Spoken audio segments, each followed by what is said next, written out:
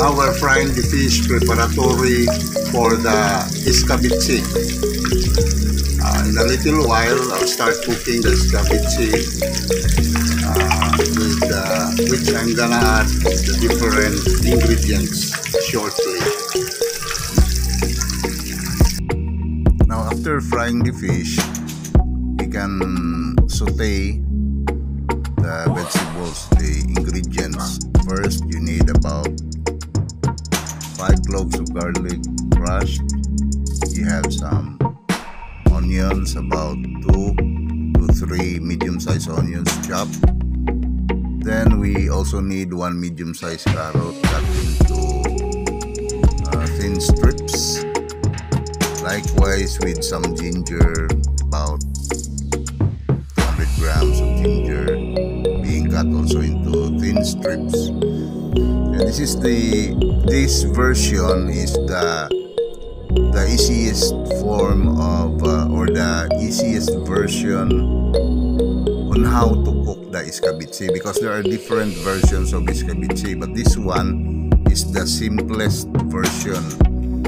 Then as you can see, I'm adding already the red bell pepper being cut into very thin strips, and we mix properly or mix thoroughly the sauteed ingredients. Then at this point we can even add little seasoning and some salt paste para ma-absorb din ng mga ingredients natin. Then yung fish kanina na fry ko na earlier, I'm gonna add it already.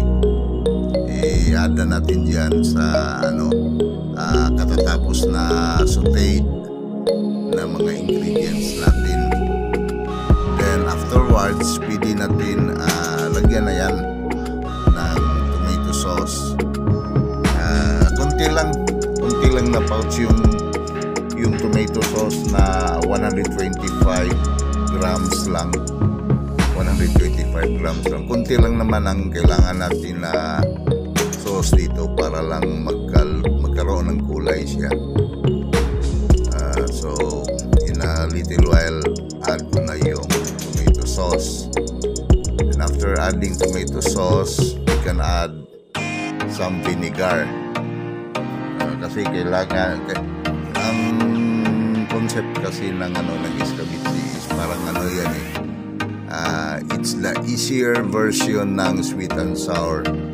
Easier version ng sweet and sour fish. Ito yung pinaka-simple na version ng sweet and sour. Kaya ito tinatawag na Eskabetse. So as you can see, I already added about half glass of water para ma-mix yung flavor niya ng fried fish sa yung nasutay ko na. This one, ito yung cornstarch.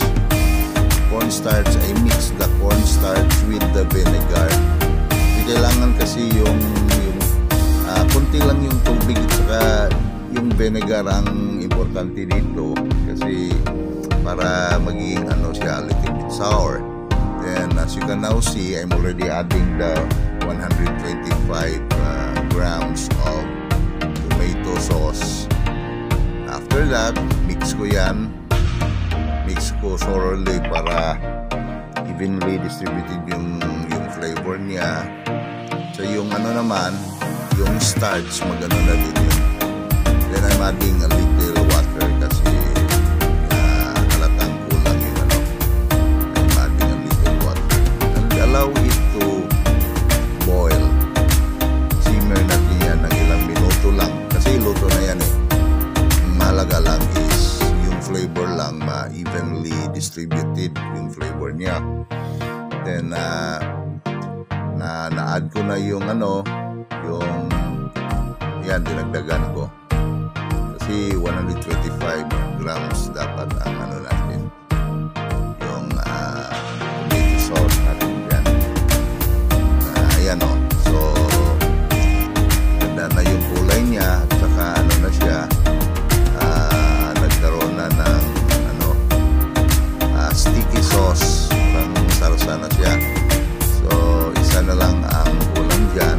to other the brown sugar.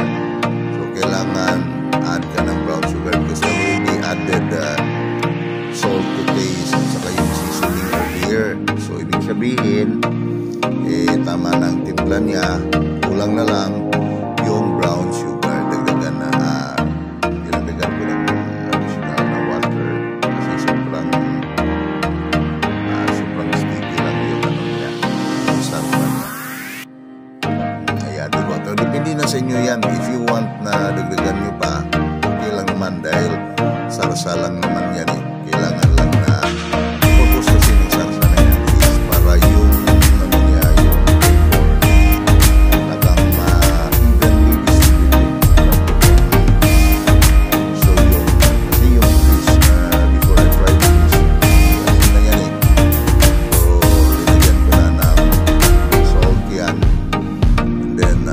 sabihin, pag pinakulo natin yan, tulad ng ginagawa natin ngayon, yung flavor ng fish, syempre, may halo yan sa buong fish. Lalong maging masarap yung dish natin kasi yung flavor ng fried fish, yung timpla niya, may halo na yan doon sa buong dish. Pati